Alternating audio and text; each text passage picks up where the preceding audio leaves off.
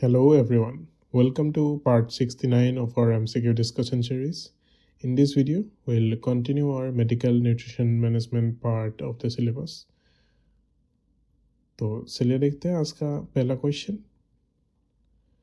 A post-operative ICU patient in mechanical ventilation has high gastric residuals. What is the best approach? Option A, switch to parenteral nutrition. Option B, increase enteral feeding rate. Option C, prokinetic agent and continuous enteral nutrition. Option D, discontinue enteral feeding permanently. इसका option होगा correct आपका use prokinetic agents and continue एंटरल nutrition. प्रोकाइनेटिक्स जैसे metoclopramide और erythromycin etcetera helps improve the gastric emptying. बाकी unnecessary TPN से भी हम लोग बच सकते हैं by providing एंटरल feeding maintaining gut function. TPN से क्या क्या इश्यू होता है वो मैंने आप लोगों को कल भी बोला था.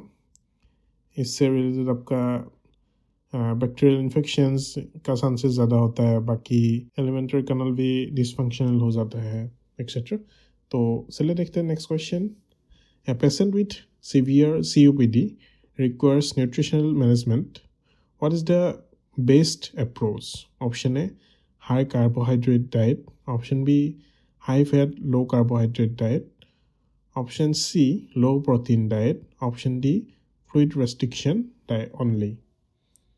इसका करेक्ट ऑप्शन होगा ऑप्शन बी, हाई फैट लो कार्बोहाइड्रेट डाइट. कार्बोहाइड्रेट मेटाबॉलिज्म में O2 प्रोडक्शन होता है विच में वर्सनिंग द रेस्पिरेटरी डिस्ट्रेस. ये भी मैंने आप लोगों को पहले एक डायग्राम की मदद से समझाया था, आपको शायद याद होगा. COPD पेशेंट को हम लोग कार्बोहाइड्रेट इसलिए रेगुलेट करते हैं ताकि कार्बोहाइड्रेट मेटाबॉलिज्म के ड्यूरिंग ज़्यादा कार्बन डाइऑक्साइड प्रोड्यूस ना हो पाए, क्योंकि पेशेंट का तो ऑलरेडी लंग्स का हालत ख़राब होता है. तो कार्बन डाइऑक्साइड अगर ज़्यादा एक्सचेंज करना पड़ जाए तो वो ज़्यादा वर्सनिंग कंडीशन डेवलप हो सकता है. बाकी फैट जो होता है, fat provides energy with less carbon dioxide output.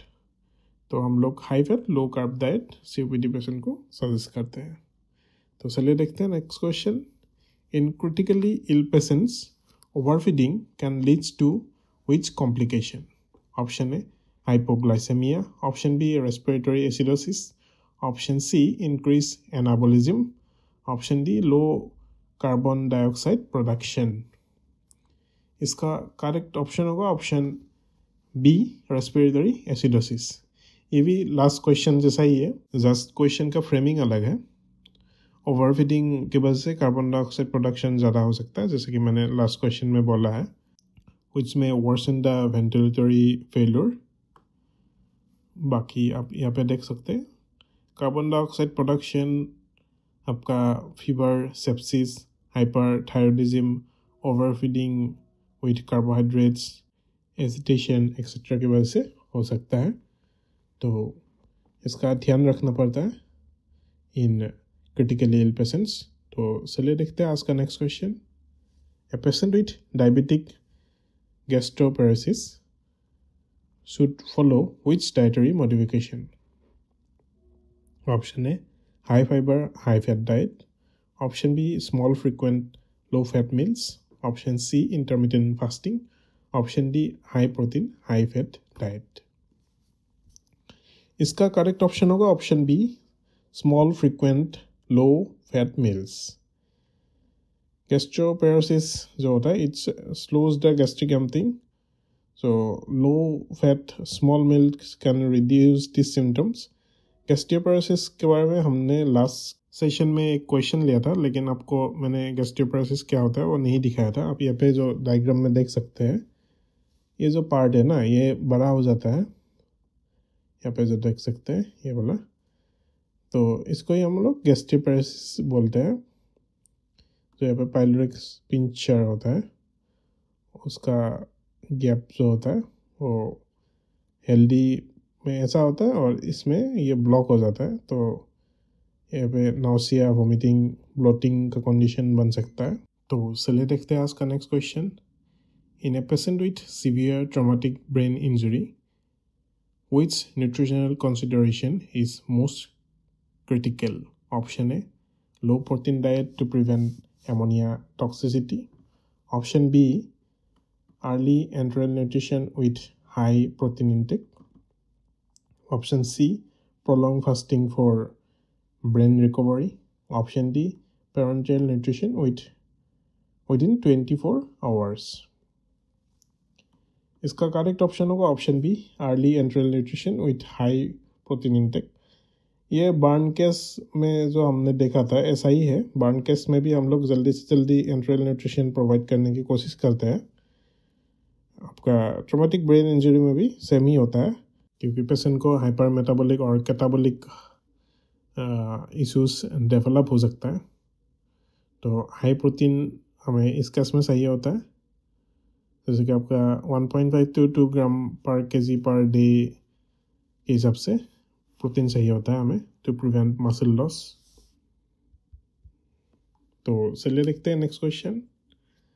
ऐसे क्वेश्चन देखने के लिए आप ये बुक कंसीडर कर सकते हैं। आप ये QR कोड स्कैन करके इसको एक फीस पेमेंट करके आप परचेस कर सकते हैं। तो चलिए देखते हैं next question. What is the primary goal of medical nutrition therapy in septic patient? Option A, limit carbohydrate intake. Option B, maintain energy balance without overfeeding.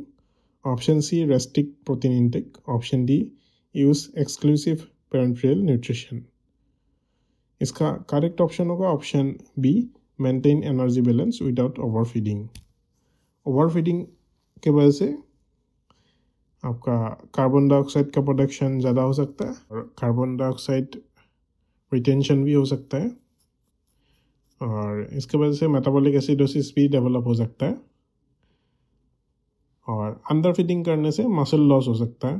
तो एक मेंटेन्ड एनर्जी बैलेंस बहुत ही ज़रूरी होता है, और हमें ये बहुत ही अच्छे से कैलकुलेट करके डाइट सजेस्ट करना होता है। तो चलिए देखते हैं next question.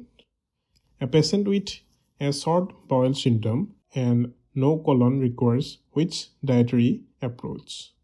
Option A, high fat, low carbohydrate diet.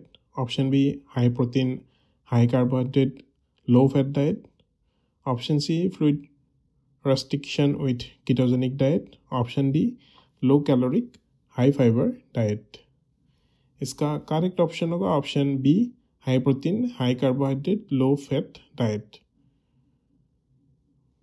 तो पेशेंट का अगर कॉलन नहीं होता, आप जैसे कि यहाँ पे देख पा रहे हैं, ये कुछ सर्जरी की वजह से हमें स्मॉल इंटेस्टाइन और कॉलन दोनों भी हटाना पड़ सकता है कभी कभी।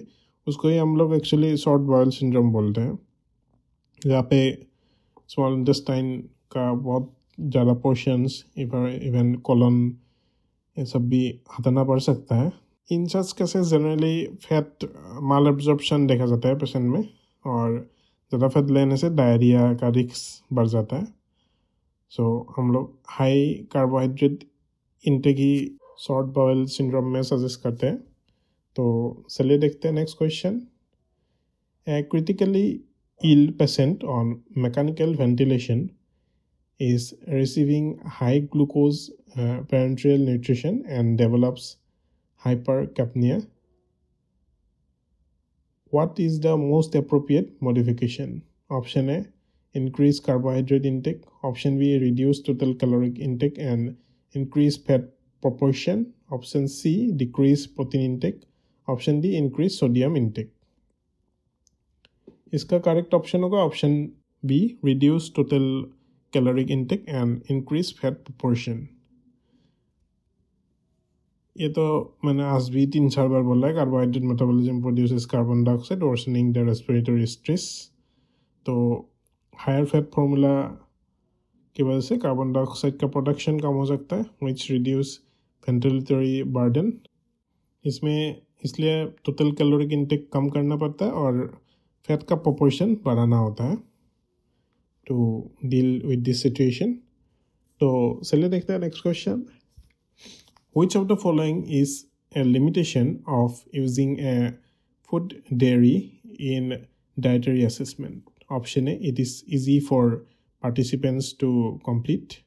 Option B, it may lead to underreporting of intake due to self-monitoring bias. Option C, it is the most accurate method of dietary assessment. Option D, it does not require professional assistant to analyze. इसका limitation है आपका, it may lead to underreporting of intake due to self-monitoring bias. बाकी जो 3 दिया है ये तो इसका एडवांटेज है, ये लिमिटेशन नहीं है. और बाकी फूड डायरी जो होता है ये मोर एक्यूरेट होता है देन 24-hour रिकॉल मेथड. बाकी डिसएडवांटेज टाइम कंज्यूमिंग होता है, ये अनकोऑपरेटिव हो सकता है, देन आपका एप्लीकेबिलिटी का इश्यूज देखा जा सकता है, और जो मैक्रोमिनरल्स का आइडिया लगाना मुश्किल होता है. तो ये सब इसका लिमिटेशंस है. तो चलिए देखते हैं next question. Patient with severe Burns experiencing muscle catabolism despite protein intake, what additional strategy can help? Option A, increase carbohydrate intake. Option B, add beta hydroxy beta methyl butyrate supplementation. Option C, restriction protein intake to 1 gram per kg per day. Option D, initiate total parenteral nutrition. आप लोगों को मैंने बार बार बोला है, total parental nutrition सिर्फ हम कुछ खास केसेस में यूज़ करते हैं, क्योंकि टोटल पेरेंटियल न्यूट्रिशन में इन्फेक्शंस का चांसेस ज़्यादा बढ़ जाता है और एलिमेंट्री कैनाल डिसफंक्शनल हो जाता है, ये सब इशू होता है. तो इसका करेक्ट ऑप्शन होगा option B, eight beta hydroxy beta methyl butyrate supplementation. HMB supplementation जो होता है ये मार्केट में भी आता है, हमें मिलता है बॉटल्स में. ये जो HMB होता है, it is leucine metabolite that reduces muscle breakdown and promotes protein synthesis, and particularly beneficial for burn patients. आप जो यहाँ पे ये डायग्राम देख रहे हैं. तो आज का डिस्कशन में इतना ही था फ्रेंड्स. ऐसा ही जीके का क्वेश्चन प्रैक्टिस करने के लिए आप लोग ये टेलीग्राम चैनल ज्वाइन कर सकते हो, और आप लोग अच्छे से रिवाइज करते रहिएगा, पढ़ते रहिएगा. And thank you for watching this video.